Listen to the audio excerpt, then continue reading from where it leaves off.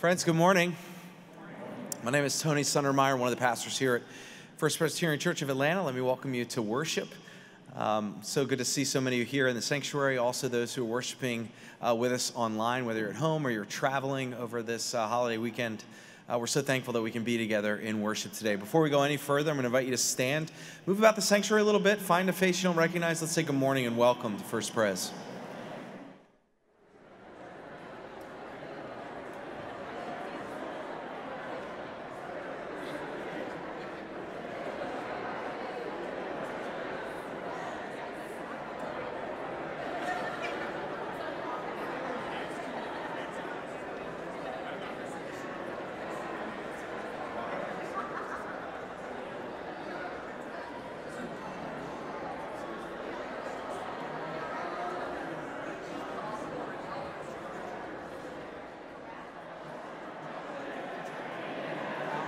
I just told Justin.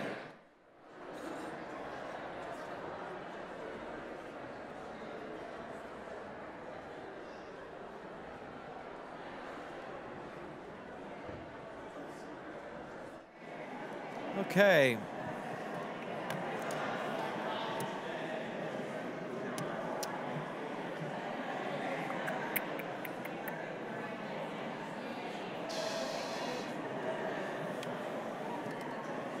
Gavin has not, check 1, 2. Gavin is talking and not turning my microphone back on. Gavin?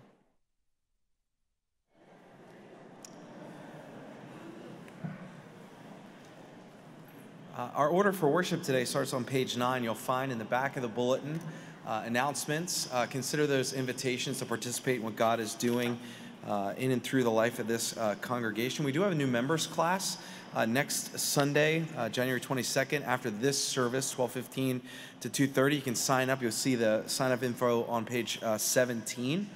If you're a first-time visitor with us, you'll see a little QR code on the top of page 9. We encourage you to take out your smartphone, take a snapshot of that, fill out the prompts all the way through.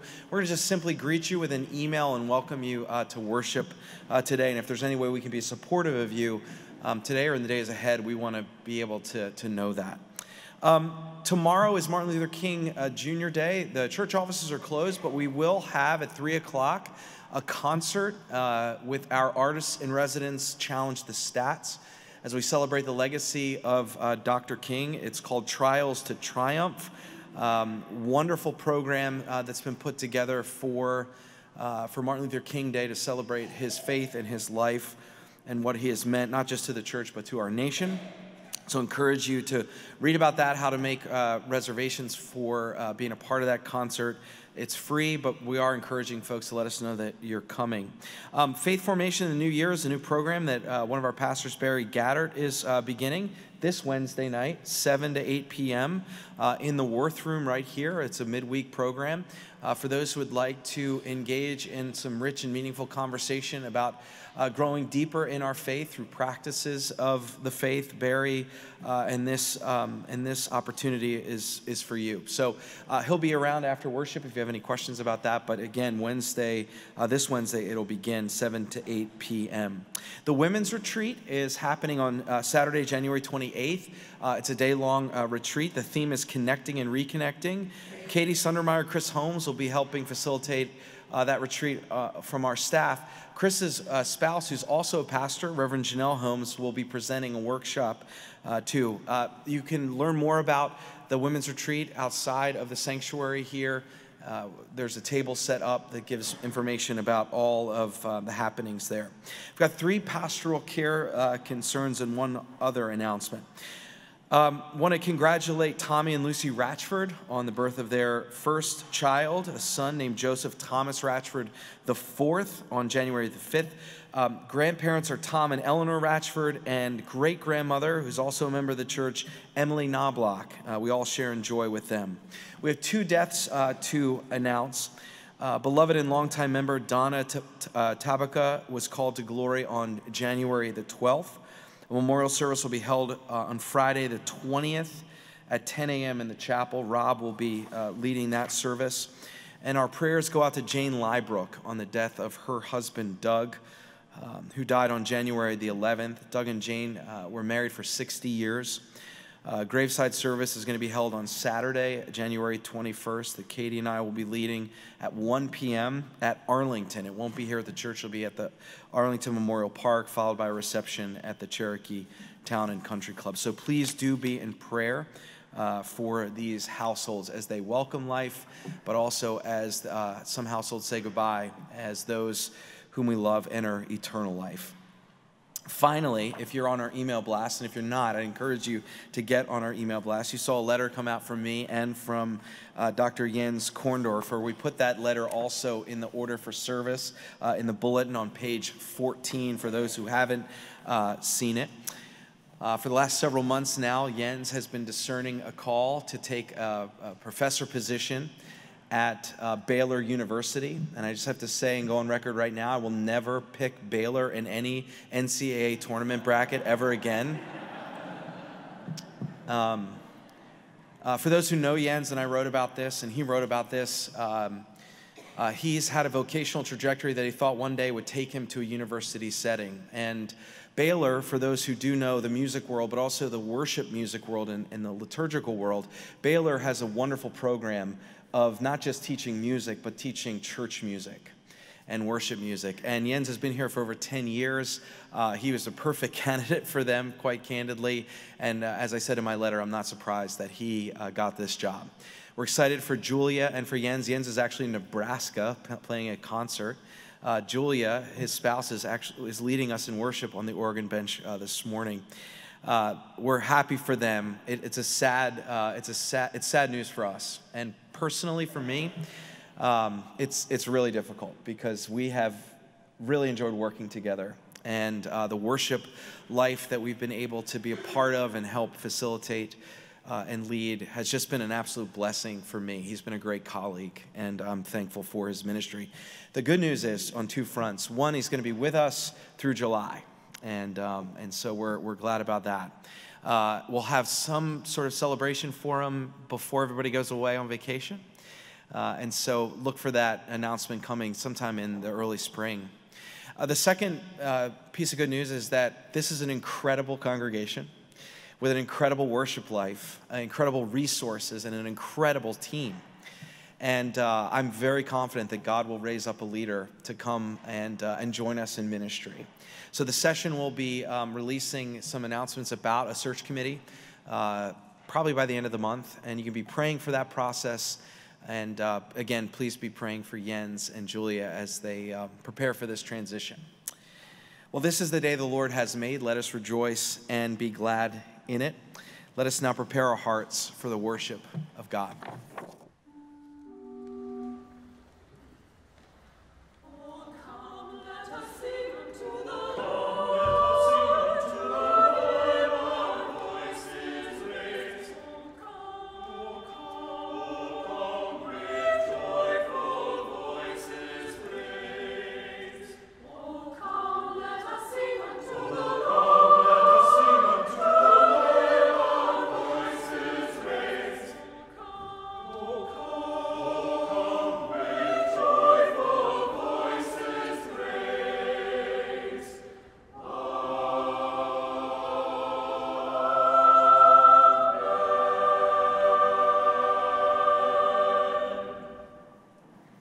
Will you join me in our responsive call to worship found printed in your bulletin? Grace and peace to you from the one who always was and who is still to come, the Alpha and Omega, the beginning and the end. This is our God, the one who loves us and who came to us in and as the person of Jesus Christ, and who gathers us in this hour of worship by the power of the Holy Spirit. Friends, God is here, so let us stand in body or spirit and let us worship our God.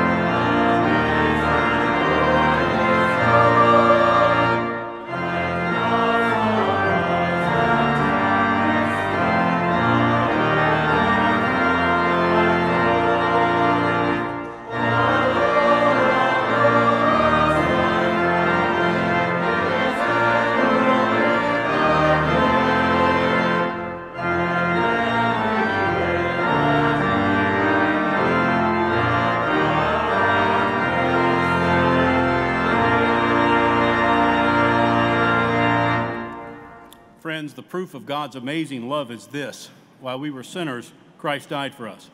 Because we have faith in him, we dare to approach God with confidence. In faith and penitence, let us now confess our sins to God and to one another, first using the prayer in our bulletin, and then in a moment of silence. Gracious God, we find ourselves in circumstances we have not chosen, and we scurry to find any sense of normalcy. We know that you are the rock, yet we lean on other foundations. We know that you are sovereign, but we seek security in our own control. We know that you give comfort, but we elevate comforts of our own design.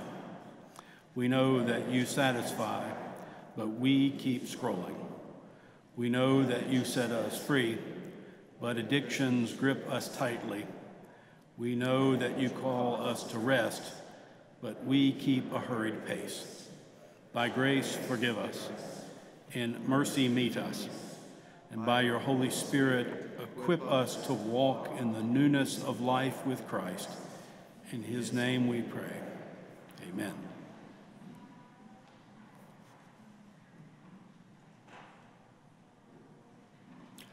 As we confess our shortcomings, and God offers us the assurance that in Jesus Christ, who lived, died, and was raised to show us the power of God's love that conquers the power of sin, we are forgiven and loved regardless of what we have done in the past. We have the assurance that we are continually being made new in the image of Christ. The slate is wiped clean, and we can live in hope toward the future without being enslaved to our past failures. In Christ, we have the power to work with God's Spirit, who is continually making all things in accord with the divine purpose. Friends, believe the good news of the gospel. In Jesus Christ, we are forgiven. Hallelujah. Amen.